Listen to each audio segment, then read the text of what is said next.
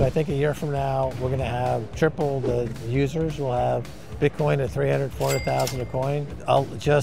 People are pulled into it. You know, it's like a black hole, if you will. All value, you know, everything goes to zero against Bitcoin in terms of purchasing power. So that means not only fiat money, but stocks, bonds, commercial real estate, fine art, gold. Gold gets demonetized. I mean, yes. Trump did mention gold.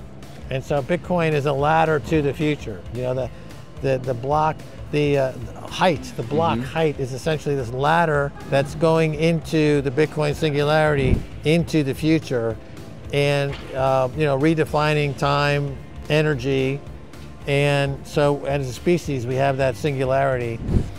In a sea of non-playable characters, that's for damn sure. So thank you so much, Max. Don't let your kids touch this shit. Okay, this is a venereal disease that came out of Jay Powell's asshole. It's fucking dangerous, toxic shit. Going after the finance guy. Don't let anybody anywhere near this shit. It's terrible.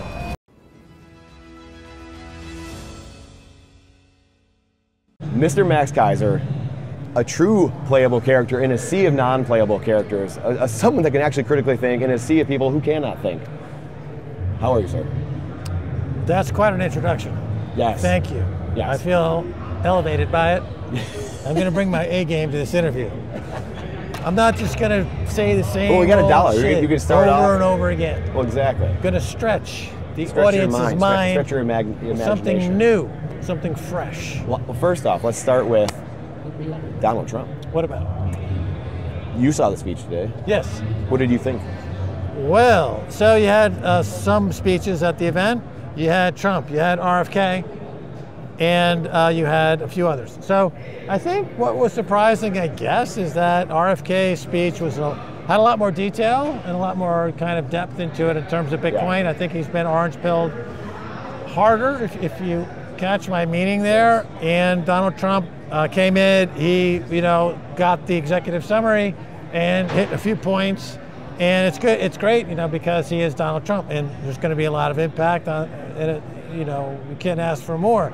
But if you're just saying, analyzing it, let's say word for word, note for note, I'd have to say RFK, seems to get it more.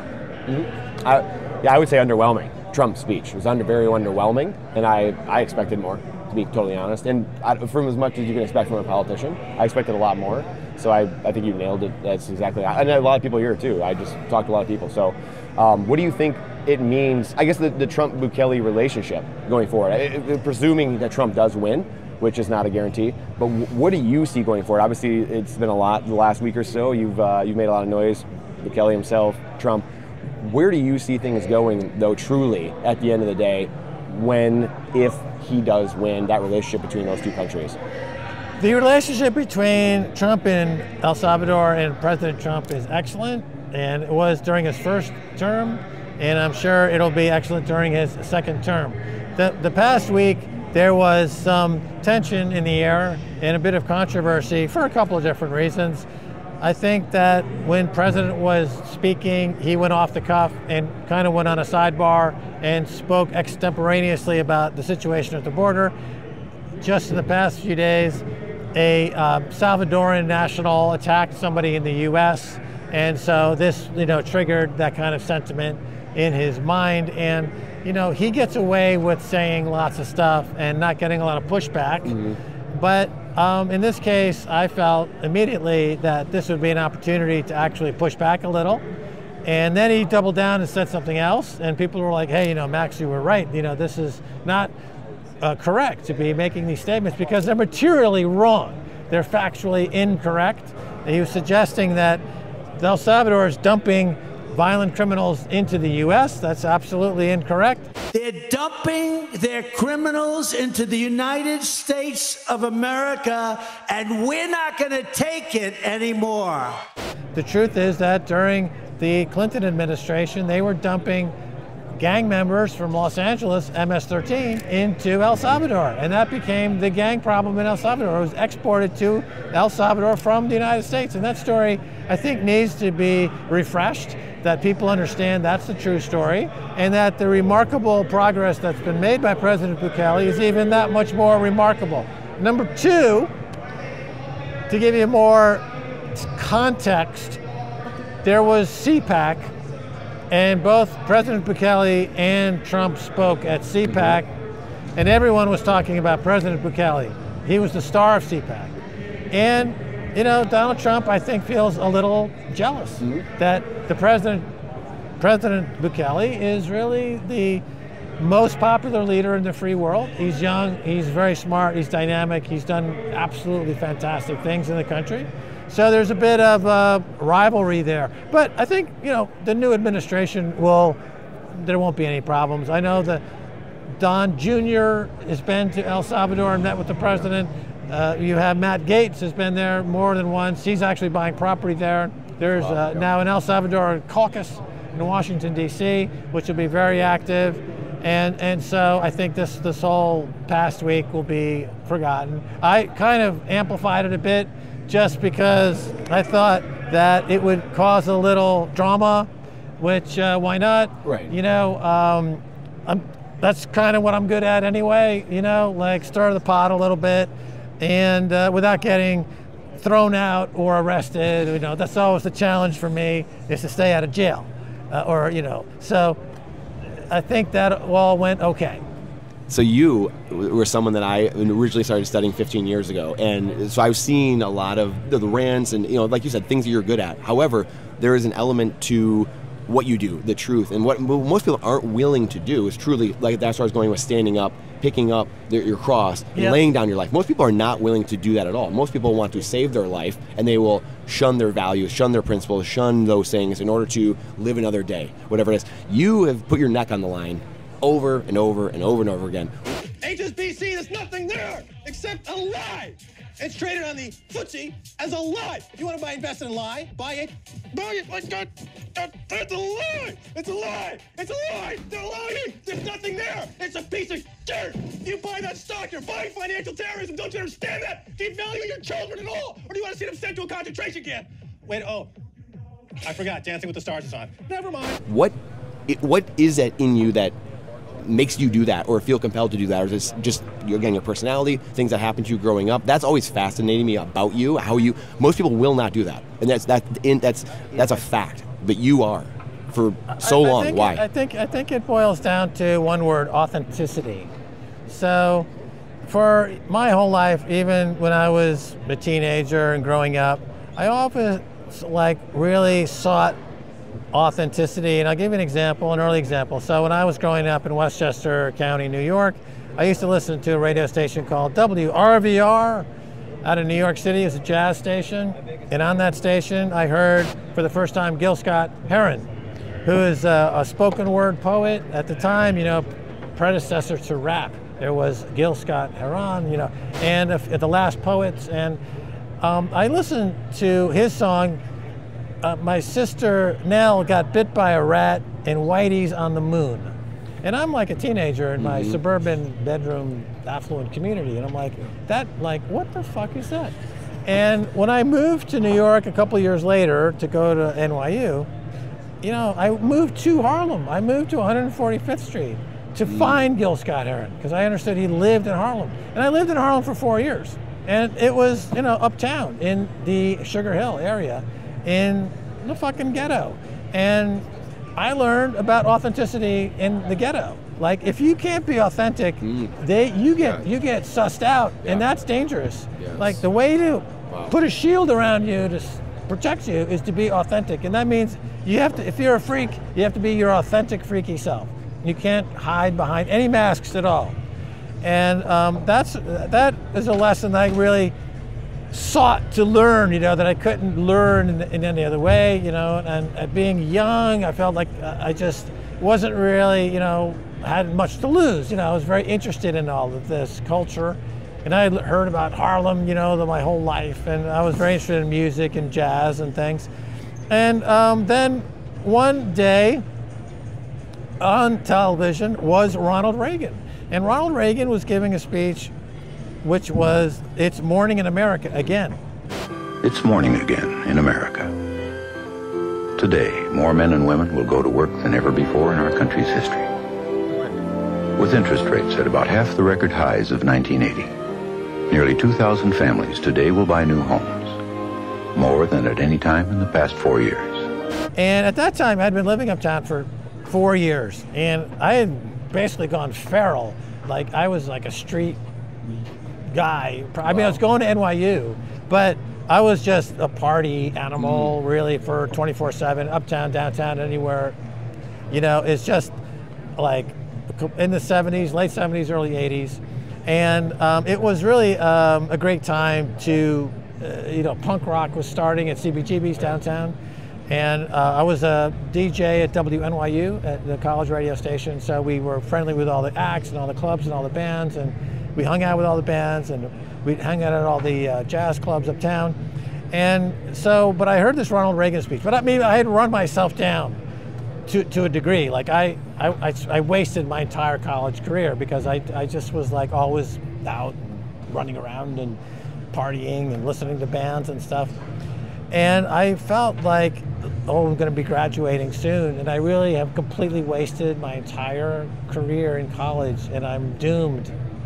And so I heard this speech by Ronald Reagan. He's on TV saying there's morning in America again. So as it so happened to be the case, one of my part-time jobs during that era to keep myself going, you know, my rent was $140 on 145th Street and Broadway. And, you know, you could live in New York City for $20 a day. I could pay rent. I could eat, you know, pizza is $1 a slice. Falafel is $1 a slice. A tray bag of good weed, you know, $3 will last you several days, right? And, you know, you could just live and have a fabulous time.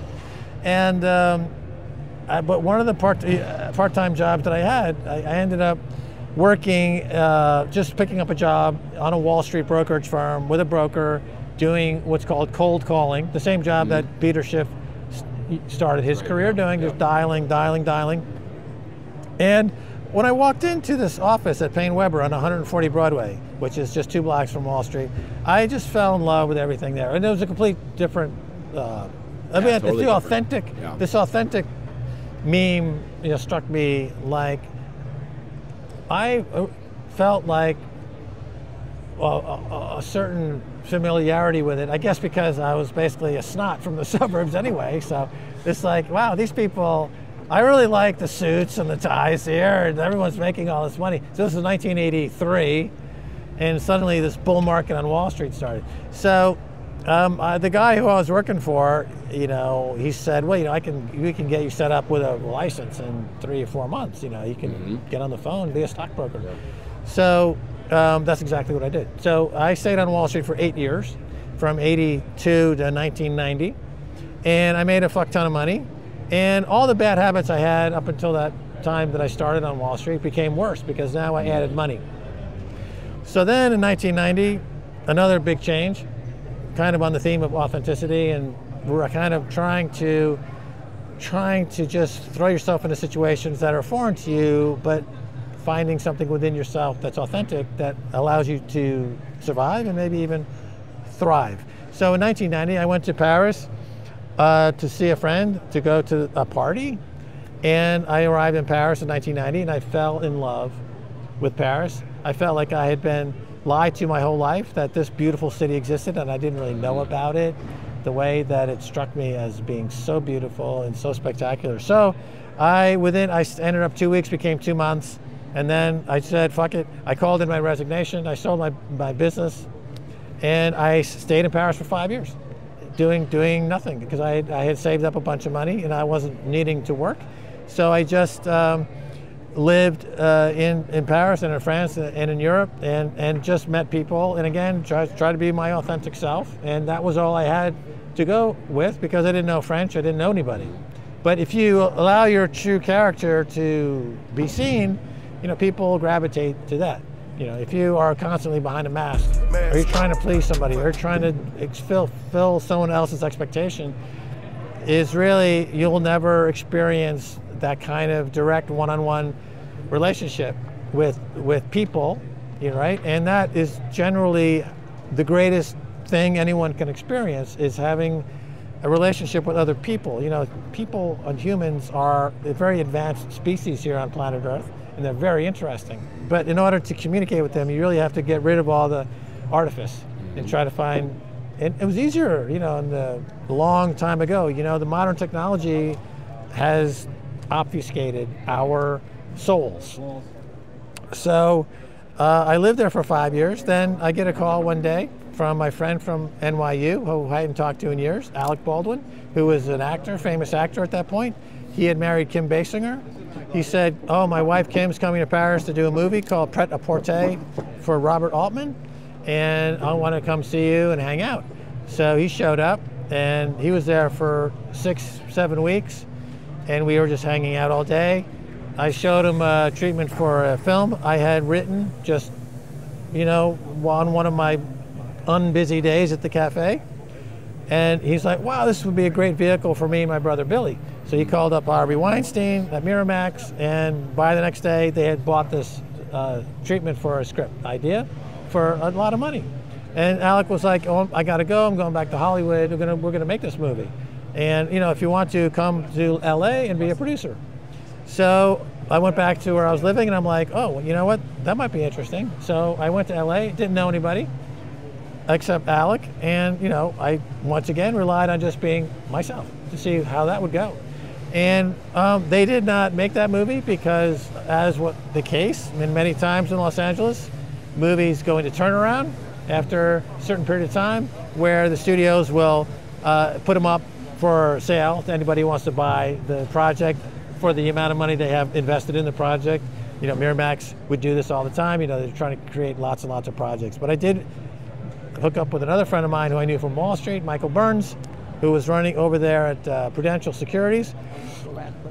And I said, you know, Michael, I've been here 2 weeks in Los Angeles, and it's the most boring town I've ever been in. Everyone, I mean, I look at Variety magazine, and I see all these movies, and I see the box office number, and it's worth X number of billions of dollars, and I'm like, so there's a box office futures contract for studios to hedge their exposure, right? He's like, no. Like, really? Why don't we create one? So we started to make a box office futures contract, and then at that time something came along called the internet. This was in the mid-90s. So I said, why don't we create a virtual stock market and trade virtual movies and virtual stars? So this became the Hollywood Stock Exchange, which I started in 1996. I created the technology called the Virtual Specialist Technology. It's patented. 5950176 is the patent number. And we launched it. It became very popular, very successful, got 1 million users. And then in 2000, 2001, you had a dot-com crash. We sold it to Cantor Fitzgerald. Cantor Fitzgerald moved the entire operation to the top floor of the World Trade Center 3 weeks before 9/11. It then got 9/11. I had already banked my check, and I had gone back to France. And I was living in the south of France. And I was in the south of France for 2 years, and then I walked into a cafe, and the owner said, Max, meet Stacy. I met Stacy for the first time. She turned around, I looked at her, and I'm like, wow, this is the woman that I've been looking for 20 years, really. This is I know I'm going to be marrying this woman. I knew it right away. And then I've been with Stacy since 2003. And so then the story is more familiar to people who follow our content. We started doing Al Jazeera English, and I did a show on Press TV for 4 years called On the Edge with Max Keiser. We did a BBC show called The Oracle with Max Keiser. We did, of course, Keiser Report on RT for 13 years. And we do the Orange Pill podcast, but that's all been with Stacy. Stacy had been doing TV and films in London at the BBC. She was similar to me in that we were both expatriates, but she was in London, I was in Paris. So, you know, when you're an expat, you develop a certain type of personality, if you will, that we kind of meshed right away on that, because you're always basically a foreigner, you know, in somebody else's land, and it's intriguing and it's kind of interesting, and so that takes us pretty much up to the present. So to answer the question about taking chances or taking risks or putting myself out there, you know, you have to put yourself out there every day or you're not living, right? That's what life is. If you're hiding, you're not living. So you need to put yourself out there, your authentic self, whatever that may be. And Bitcoin, as I say, is the magic mirror that exposes you to yourself. If you are not really that great character, Bitcoin will make you worse. And if you're basically a good character, Bitcoin will make you a better person. And Andreas Antonopoulos was a guy who was already a very soulful guy who had other people's interests at heart, and he became a great educator and was a great guy for orange-pilled many people. Michael Saylor, similarly, Bitcoin took a very successful businessman and made him really an educator and a leader, and he's become a phenomenal success. That's Bitcoin has boosted what was already there. If you're Craig Wright, you're already cracked to begin with, and you're now going to prison. If you're a Do Kwon, you're already a crook from the moment you came out of your mother's womb. Now you're going to prison, right? So it reflects who you are, it accelerates who you are, and this is the thing about Bitcoin we all need to understand, is that the day of reckoning is coming, and you need to be right with Satoshi. Otherwise, you're going to get crushed by Satoshi. Okay? Donald Trump was making a speech about America, and the contrast to RFK is that RFK said, we're going to put Bitcoin on our balance sheet. That's great, because that's what you need to do in World War Bitcoin. If you don't have Bitcoin, you're going to get beaten by Bitcoin. Just like when gunpowder came around, if you didn't have gunpowder, you were taken over by those forces that did have gunpowder. And this is what I think is underestimated by most people, is the importance of Bitcoin in this current environment where fiat money is going to be evaporated completely and go to nothing. Gold's being demonetized. Society is crumbling. The nation state model is crumbling. The central banks are crumbling. And Bitcoin is your ticket to sanity. I'll finish with one last thing, which is that I started tweeting recently about my journey in Alcoholics Anonymous. So in 1988, I started in AA, so I'm celebrating 36 years. The 30th of July, as a matter of fact, so coming up in 3 days, it'll be 36 years. So in AA, you come with an alcohol addiction, but to stay sober is a spiritual journey.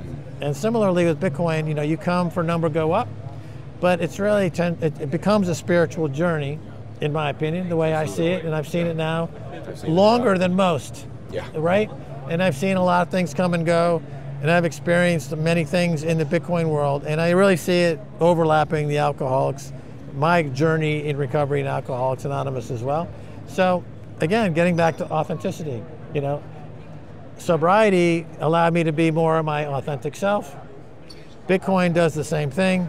I feel alive, and I can always feel more alive. I'm talking to you, I'm talking to people out here. I like meeting people and hearing what they're up to, because that energizes me, because nothing's more interesting than other human beings. That's my answer. Yeah, that's incredible. Two more quick ones, and I know I want to be cognizant of your time. Why, going back to kind of why I was saying this, you're willing to give this your background and why it is. And I think everyone's personality is different, right? Not everyone's made to stand on stage and speak truth. Are there times that you've been afraid to say what you're about to say? And you're like, I know there's a lot of powerful men with weapons that might not like what I'm about to say. Have there been times where you just said, this has to be said regardless? Have there been times where you've been afraid to say what you were about to say? If you were liking this interview with Max, you're going to love Max in some Bitcoin trading cards. This is our company that we run that's really all about Bitcoin education and adoption. This is where the real education begins, with the young, with the old, people who aren't into Bitcoin, aren't into money, aren't into the news, whatever it might be. So go check this out. You get all kinds of concepts in here. You'll see Max in here in Series 1. This is Series 2. So go check that out now. We would love for you to be a part of this community of orange pilling the world, one collectible trading card pack at a time. Now back to the show. Yeah, a few times. I mean, the thing about talking about finance and banks is that there's no risk. I mean, you can say Jamie Dimon's a cunt, and Jamie Dimon won't care, because they can always print more money, right? So, I mean, when you attack the banks and you attack the central banks, they do not care. But when I said on Al Jazeera that I declared a fatwa on Al Jazeera against Hank Paulson during the 2008 crisis and said that his head should bounce down the Capitol stairs in Washington, D.C. Right? I said I was trying to trigger Salman Rushdie on a U.S. official on Al Jazeera English. I mean, that was probably one of the dicier moments in my broadcasting career. And the response was from Al Jazeera. They invited me back the next week, and they said, "We'll have you back to talk about stuff. Please don't issue any fatwas." That was their request. But when you're talking about the finance world, literally, they don't care. The times that I have veered into other areas in energy and defense or military spending. Okay, the most journalist murders are environmental journalists covering the energy industry. Every year, many get murdered, and if I don't cover that area for that reason, it's too dangerous. It's too dangerous. Also, military contractors. I make jokes about them, etc. But I don't do an expose like on Rockwell or Boeing. Like I would never go out there and say, an insider told me Boeing, is selling faulty equipment or something like that, because they would fucking kill me. They kill people. Yeah. Right. That's so. Yes. So it sounds like, oh, I'm saying stuff that is, could potentially be trouble. But, if it's in finance, nobody cares, is what I'm saying. I never felt ever at risk saying anything about people in the finance business. But in the oil or energy sector or the defense military contracting sector, it's definitely another story. Look at Julian Assange. He posts video of the U.S. industrial complex killing people from a helicopter, and he just went through this harsh ordeal. And he now is free, thank goodness. But that's not for me. So I mean, I have my guardrails that I wouldn't. On the finance side and on the Bitcoin side, I bring enough interest to it, and I think that's the solution for it. I think that's the answer to it. I think everyone benefits from it. So I'm happy to stay there, but. It's not like I think I'm Teflon and that nothing can hurt me. That's why I stay away from areas that I know would be dangerous for me. Well, that's fascinating. Really quickly on Bucky Fuller. I know you're a student of Bucky Fuller. Well, I wouldn't say I'm a student of Bucky Fuller, but I've studied his work. I've read his books. And he's a guy who exemplifies this attitude that we're talking about authenticity. He made the decision very early on in his career that he was only going to do things that would help humanity as a whole. So he did the geodesic dome, and he invented the electric car. And so he was selflessly pursuing science and engineering and architecture for the benefit of humanity. And he made that decision as a very young man. Yeah. And he stuck to that because that's who he was. And he stayed true to who he was. And he created the Buckminster Fuller as we know him, and a fantastic legacy. And I think that's a good example. Philosophically, we've heard since Socrates to know thyself, right? This is actually one of the most difficult things anyone can undertake, is self-knowledge, to go into one's self and to look critically at oneself. And to accept oneself. I mean, part of the sobriety story is to acceptance is a big word you see in AA meetings and in sobriety, and a lot of it is accepting yourself. Accepting the fact that you have made a mess of things. Initially when you begin. Yes. And you need to at least acknowledge that to begin with, that you have made this mess, acknowledge this, and to go from that starting point. But I'd say Buckminster Fuller is like that. A lot of my favorite artists are musicians, and I'm always looking for stuff that I think just pops because it's authentic, and that energizes me because I'm trained I don't know if the word is trained myself, but I've opened myself up to having my preconceptions challenged all the time, because they're always changing. Biases and preconceptions, ideologies are very limiting. In economics, we've had only a few schools of economics. Keynesian, Austrian, socialism, capitalism, right? So really, Bitcoin is a new chapter in economics. It's a new chapter in money. And for people who spent their whole life studying economics and money, are they willing to say everything they've learned up until that point is wrong? No, they're not willing to say that. Very few. Yes. Maybe 2 or 3. For me, because I've been reluctant to get too monolithic in what I do and stick with something for too long and become too rigid in my thinking. Bitcoin comes around and I'm allowing it to like I said, I wrote the phrase, you don't change Bitcoin, Bitcoin changes you, right? So that came from a conference called Crypto Springs in Palm Springs, California, and this woman comes up to me and she just found out about Bitcoin and here's how she can make it better. And like I've heard this now from many people over years. I'm like, look, you don't change Bitcoin. Bitcoin changes you, right? And it's just like, that's it. That. And I only mention that because a lot of people use that phrase and I get no accreditation. Like so much of the intellectual property in this industry, I never get credit for. Michael Saylor, half the shit he says, I said first, okay? The other half is from Trace Mayer, okay? And I stole Trace Mayer shit, okay? So it's Trace Mayer, Max, and then Michael Saylor. But, he doesn't give accreditation? No, I don't know what's up with that. But anyway, it's all good because we're on the same pilgrimage to the Bitcoin singularity when we join with Satoshi. And the whole concept of money is redefined in our global unconscious minds, and violence is demonetized, absolutely. And then what's left when you remove violence is love. So we're having that spontaneous global Bitcoin hashing orgasm, as I call it, where we just fucking come hard. Every 8 billion people have a simultaneous orgasm. Imagine that. Even the aliens would be like, fuck, I'm getting in on this shit. They're in. They'd be flying in.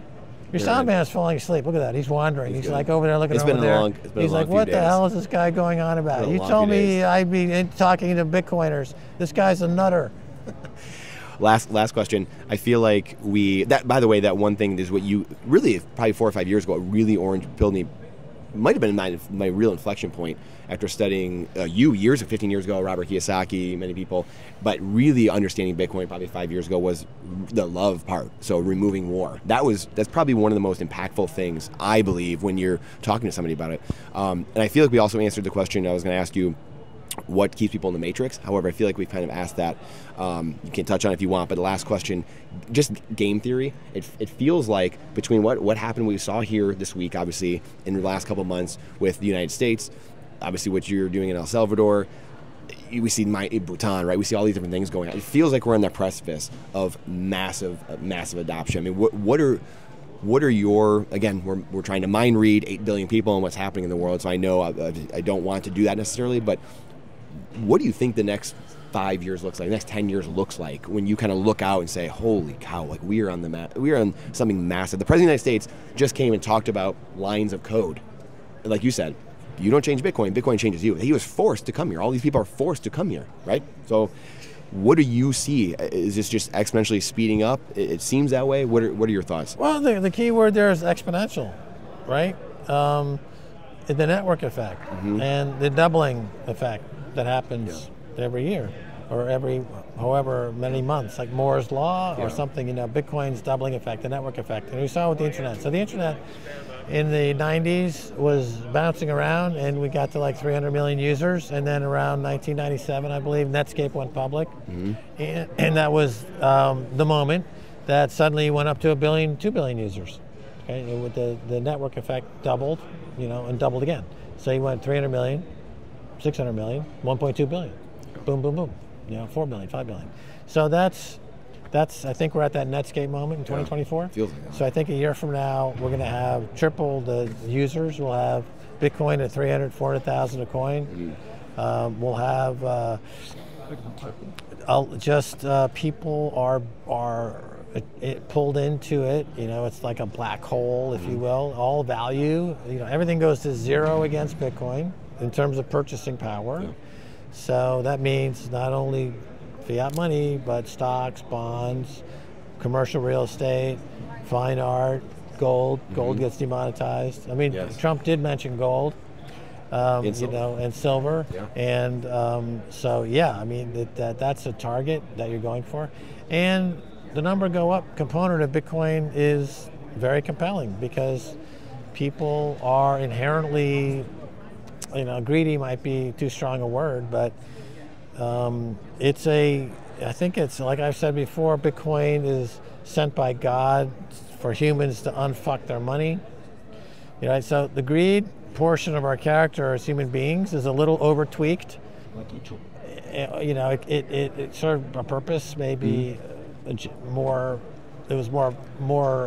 utilitarian in our previous hunter-gatherer existence. Yeah. But when you can print money and then buy institutions and buy media and things, okay, now you see what's happened to the culture and society. It's become extremely decadent and it's collapsing in many ways. So, God is like, I added too much greed in that planet there in universe 12B/9 in the multiverse of God. It's like, I gotta come up with a patch. He said, didn't I send my son down here? What the fuck? What happened to that? Well, you did what? You fucking crucified him? What are you, fucking morons? He's just trying to tell you about love. Oh, man. So then he's like, oh, man, maybe I should just let these assholes die. Well, I don't know. Well, I'll give him one more shot. Send him Bitcoin. Ready, sure, boss? Yeah, we'll give him another shot. Send him down some Bitcoin. Yeah, some cypherpunks. We'll see what happens. Oh, here's my friend. How are you? Good to see you. How about you? Good. So he sends down the Bitcoin, and that's where we're at now. And hopefully, the patch works. We hit the Bitcoin singularity, and there's Satoshi waiting for us because Bitcoin comes from the future. That's why no one knows the author of the white paper, is because it came from the future. We'll discover the author in the future because the author lives in the future. I mean, why don't we know who authored the white paper? I mean, I don't know. Nobody knows who authored the actual white paper. I mean, it's a handwriting sample. Yeah. Almost any handwriting sample in the world or written word sample, you can do a search and find out where it comes from, right? Well, how did this one elude so many people? There's a few clues in terms of time zone and some phrases that are used, and you kind of end up maybe geographically here. But it's incredible to me that we do not actually know the actual author of the white paper. The only thing we do know for sure that it's not Craig White, right? Yeah. That's the only thing we know guaranteed for sure. But and my conclusion is that it's because it was written in the future, and so Bitcoin is a ladder to the future. The block, the block height is essentially this ladder that's going into the Bitcoin singularity, into the future, and redefining time, energy, and so as a species we have that singularity, and that's where we're headed. This reunion with ourselves. We get to know who we are in the end. That's the end of the story. Is you are who you are. That's the end. So all the gurus and the mystics already tell you that. You say, you are who you are. That's the secret of life. Authenticity. Right? It's authenticity. There you go. Yeah. Okay? So that's why I'm Max Keiser, the ratings riser. And wherever I go, ratings go higher. I simply exude content 24/7. And, every single one of these that's ever been printed throughout history goes to zero. Now, Bitcoin only means that it's going to go there faster and permanently. There will never be, anybody will never attempt to do this again, create this paper Ponzi scheme ever again, once we go into the Bitcoin standard. Okay? Done. And, you know, It's beautiful. that's it. Thank you so much, Max. Max Thank you. Keiser. Yep. A true playable character in a sea of non-playable characters. That's for damn sure. So thank you so much, Max. Don't let Here your it is. kids touch this shit. Okay, this is a venereal disease that came out of Jay Powell's asshole. It's fucking dangerous, is. toxic shit. Going after the finance guy. Look at Don't that. You gave let the guardrails, anybody folks. anywhere near this shit. It's terrible. Okay? Thank you. Thank you so much, Max. If you like the interview you just watched with Max Keiser, you are absolutely going to love the interview that we just did with Jeff Booth. Go check that out here. Or you're going to love possibly the Larry Lepard interview that we just posted here. Go check it out. Come on, we'll see you in there.